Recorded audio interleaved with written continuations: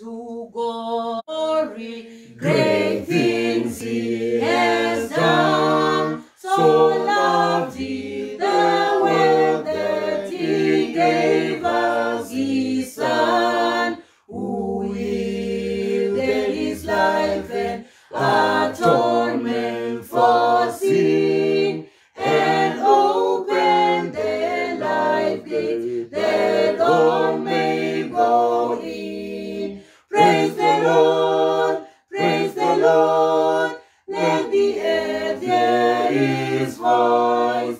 Praise the Lord, praise the Lord, let the people rejoice. Oh, come to the Father through Jesus the Son, and give him the glory that things he has done.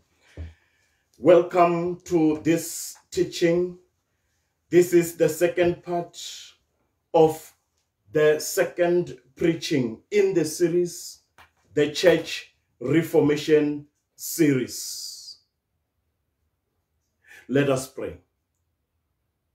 Our dear Heavenly Father, we come before you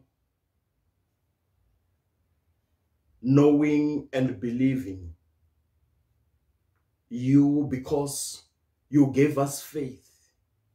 You gave us Christ. You gave us your word. We have hope even under this condition. So we are here before you with the word before us. We are asking that you nourish our minds, you build our lives so that we can face this life. Please forgive us our trespasses. In Christ we pray. Amen. I want to take this opportunity to read with you Psalm 44, 1 to 3, Deuteronomy 4, 5 to 8, 2 Samuel 20, verse 23 to 26, 1 Chronicles 29, verse 29 to 30, and 2 Chronicles 9, verse 29 to 31. We'll read these scriptural portions as we move, because what is important here is to show the history of the church from the oral transmission of that history. Secondly, the symbolical transmission of that history. Then, the beginning of writing and the beginning of recording of information. So now, let's start with the oral tradition by reading Psalm 44, verse 1 to 3. Psalm 44, 1 to 3. We have heard with our ears, O God. Our fathers have told us what you did in their days, in the days long ago. With your hand, you drove out the nations and planted our fathers. You crushed the people and made our fathers flourish. It was not by our swords that they won the land, nor did their arms bring them victory. It was your right hand, your arm, and the light of your face, for you loved them. I'll just repeat verse 1. When we have heard with our ears, oh God.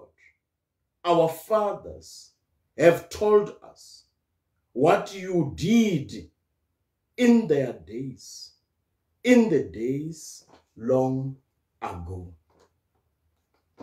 The importance of word of mouth, the importance of the symbols in church Reformation history.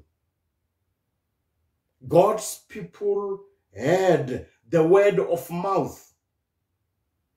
They heard with their ears. They've heard what happened in the past, what God did when He created the heaven and earth. They have heard the fall of man into sin. They have heard the flood. They have heard the Tower of Babel. They have heard the scattering of one nation of Noah into different nations. They have heard the call of Abraham. They have heard the call of Isaac. They have heard the call of Jacob. The call, the ministry of Joseph, the ministry of Moses, who led them out of slavery, out of Egypt, delivered them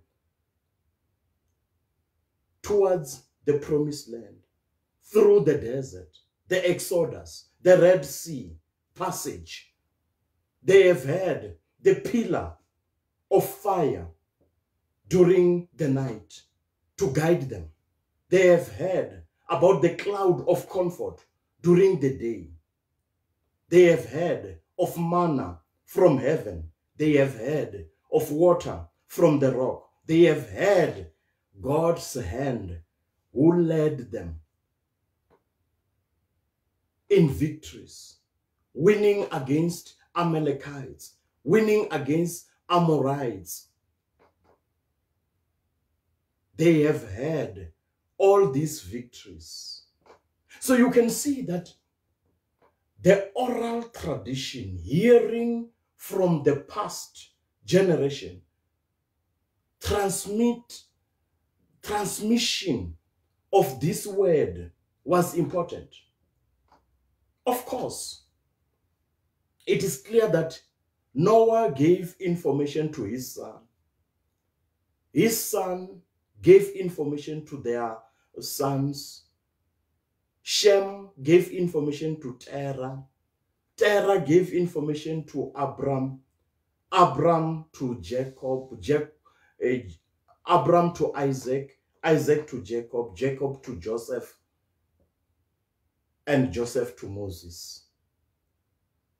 And throughout ages, the stories were added up with their own context, with their own stories. So that's why the whole story become great and great to see how God work with people. With these stories, with this history, with this theology, we start to understand God's work.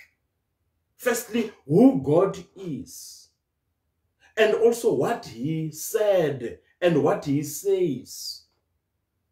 Thirdly, what He did, what He does, and what He will do become very clear and clear as the story gets deeper and wider.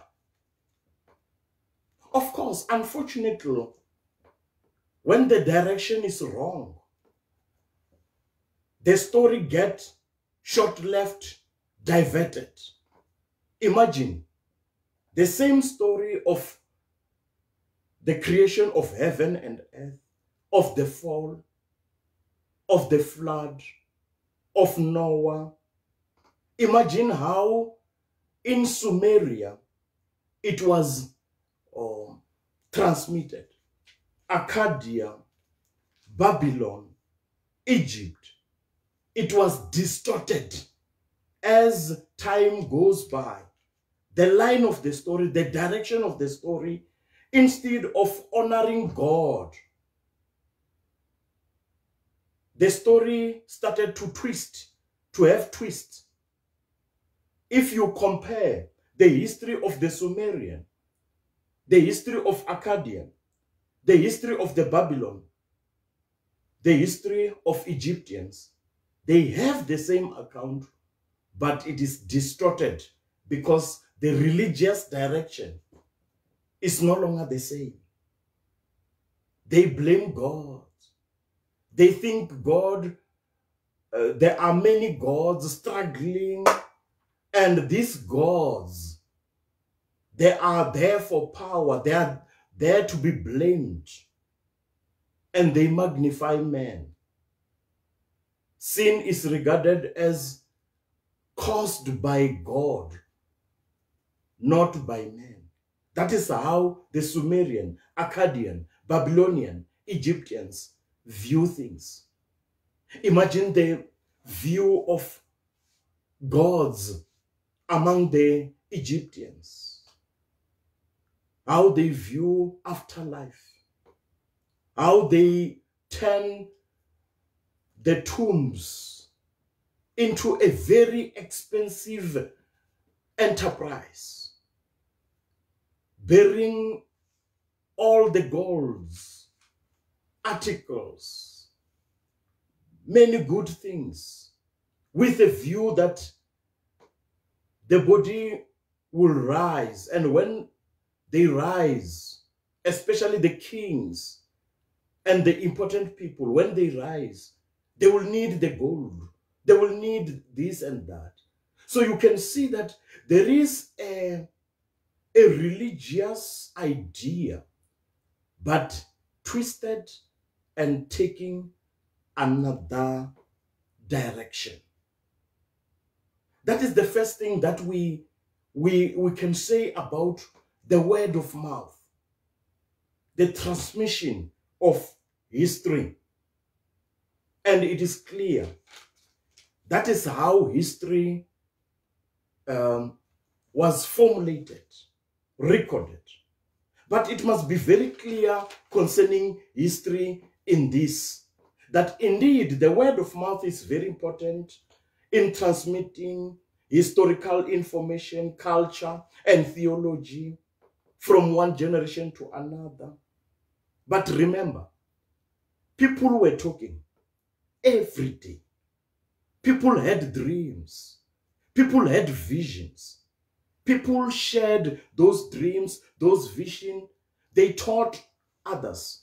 They sang.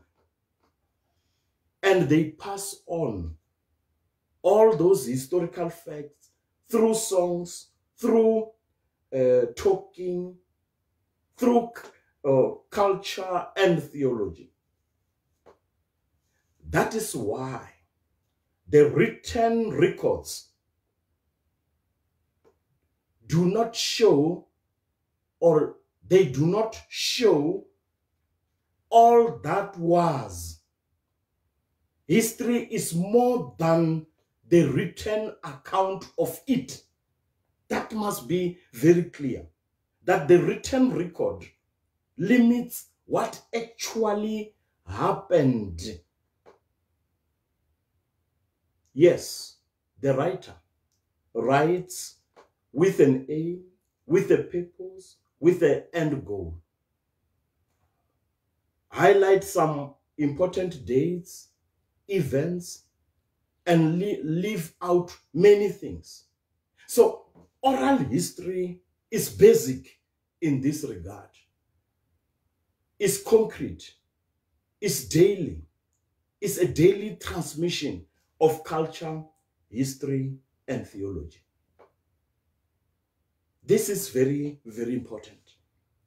But coming to the second point, when now,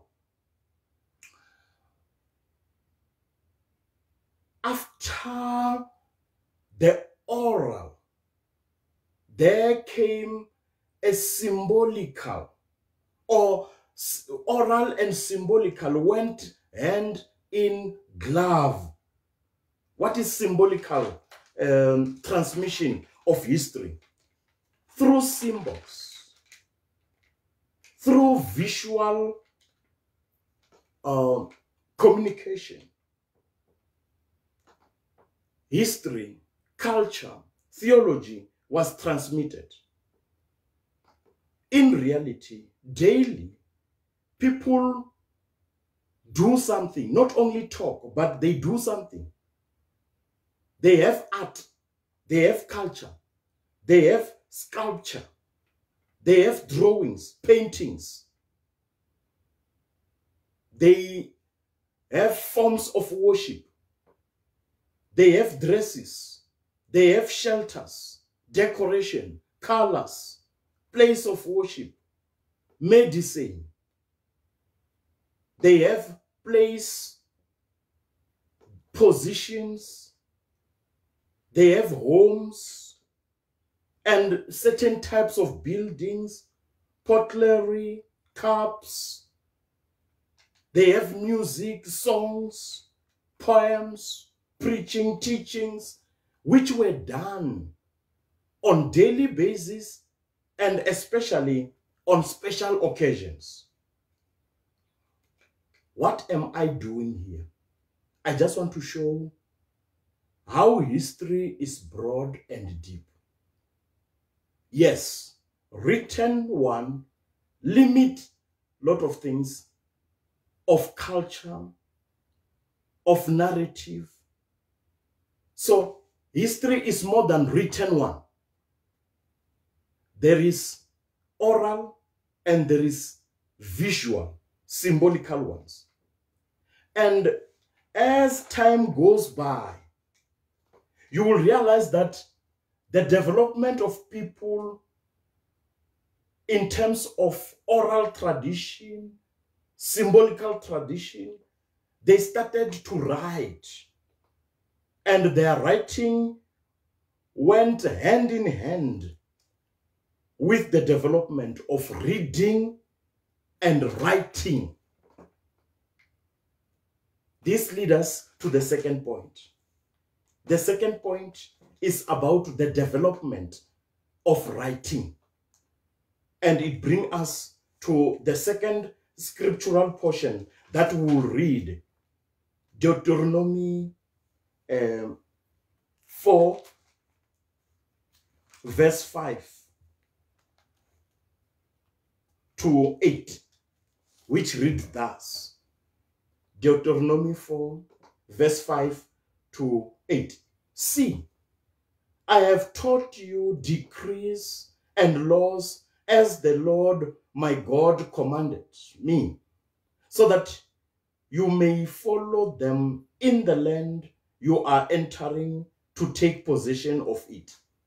Observe them carefully, for this will show your wisdom and understanding to the nations, who will hear about all these decrees and say, surely this great nation is a wise and understanding people.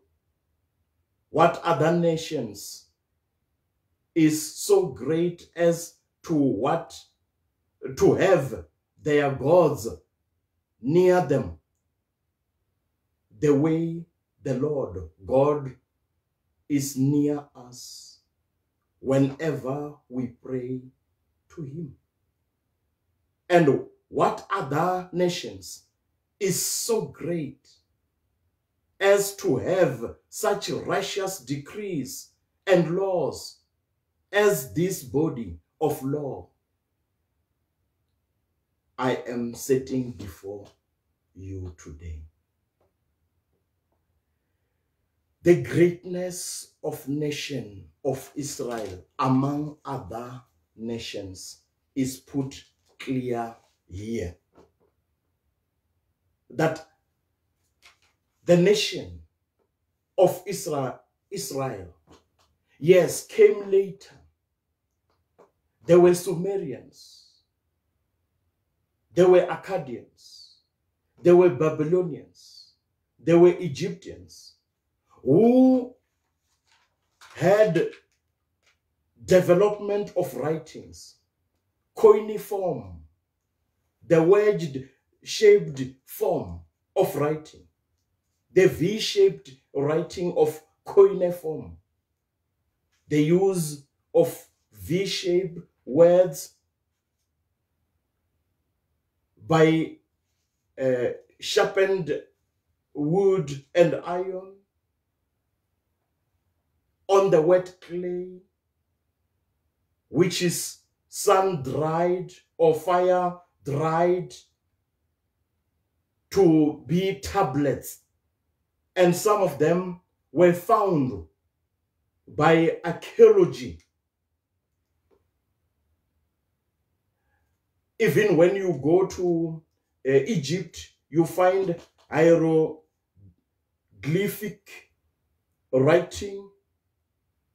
These hieroglyphic writings is the writing where the pen and the ink were used on the papyrus reeds, where the writings are in the walls of the palace of the kings, even in their tombs, monuments, public areas, and they are displayed for reading's sake, for record's sake. Later on, the alphabets were introduced. Phoenicians, they introduced the alphabets 1200 BC, and the Greeks and the Romans improved those alphabets. So all this discovery were very, very important, even in the times of Moses. Moses developed the writing. He was fortunate because he learned the writings from Egypt, and Egyptian civilization, together with Mesopotamian one, were advanced indeed in the times of Moses. So he was fortunate to learn from other nations, to learn how to write and read. And it also benefited the Israelites. You will see in his writings that God will always say, tell, talk, address Joshua, address the nation. Though the nation, by his time, were not well versed with the reading and writing, but Moses was there to develop the writing. And now, I want to make it very clear that during his time, already there were some developments regarding writing, especially laws. You will see that the laws of Hammurabi, 282 laws inscribed and grafted onto the black stone of 2 meters high, 7 feet high. There were 282 laws of Hammurabi, the king of Babylon, the king of Amorites.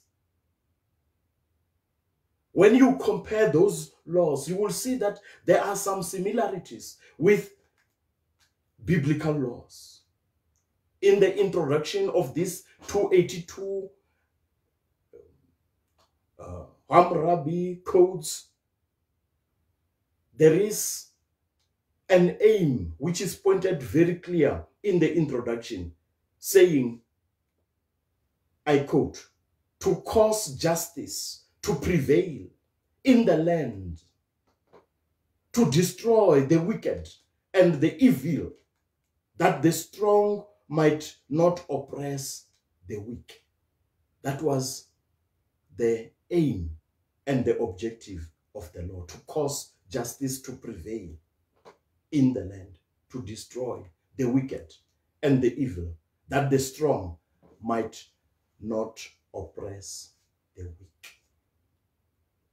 Of course, the implementation is another matter. But here, the issue is God revealed all these to all nations, but in particular to the Israelites, he revealed himself clearly and directly. To other nations through creation, through the law engrafted in the heart.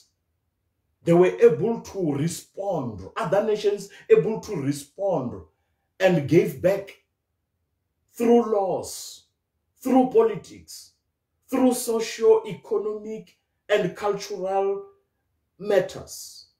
They reveal that indeed God exists, though the direction is wrong when they don't believe in the same God. The same applies with the law. When the law favors the rich and the elites, the law is twisted. And that's why in Deuteronomy 4, it is made clear that observe them carefully. They were written by God's hand for the nation as a blessing, so that they can be a blessing to other nations. For these laws will show your wisdom and understanding to other nations. Other nations will say, surely this nation, the Israelites, are the great nation, wise nation, understanding people, given the laws which they observe and obey. That is the second thing which I wanted to put it clear.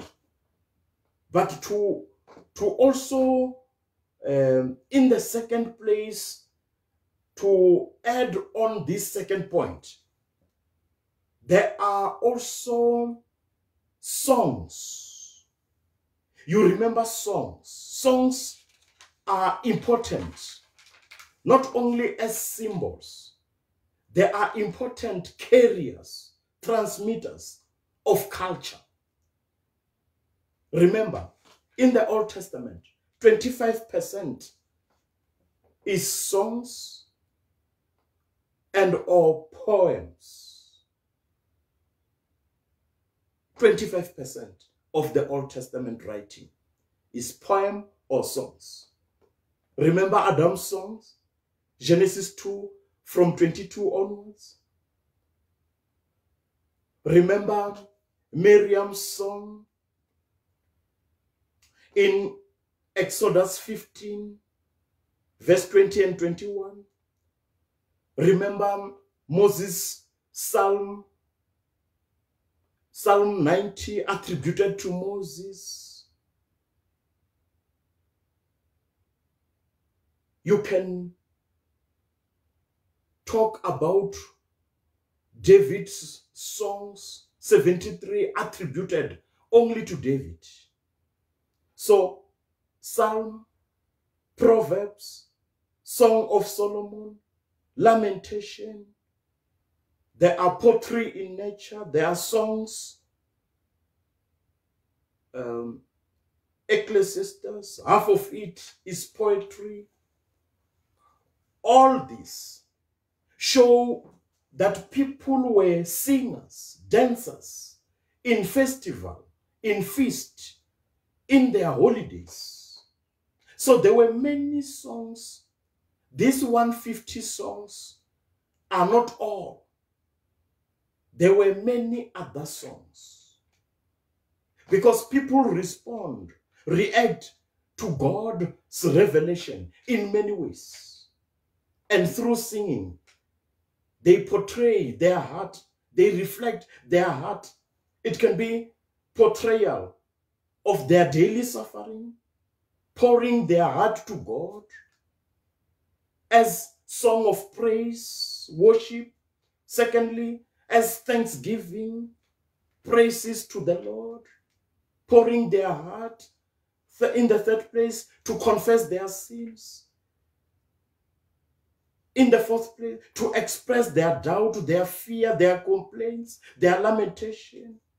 Fifthly, to ask help in times of suffering, in times of persecution, in times when they have enemies.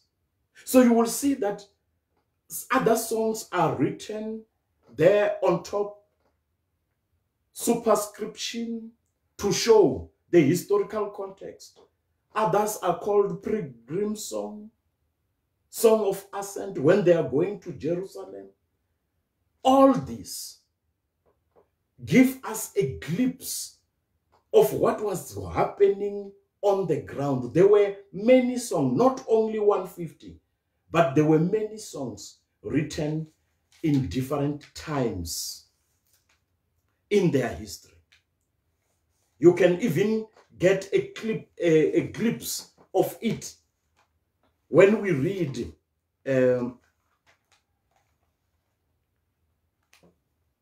Kings. In Kings chapter 1,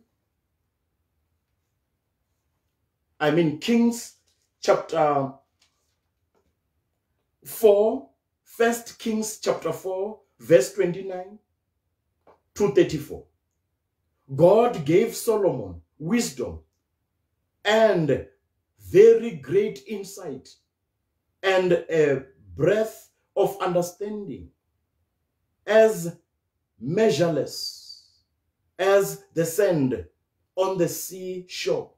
Solomon's wisdom was greater than the wisdom of all the men of the east, meaning Mesopotamia, and greater than all the wisdom of Egypt.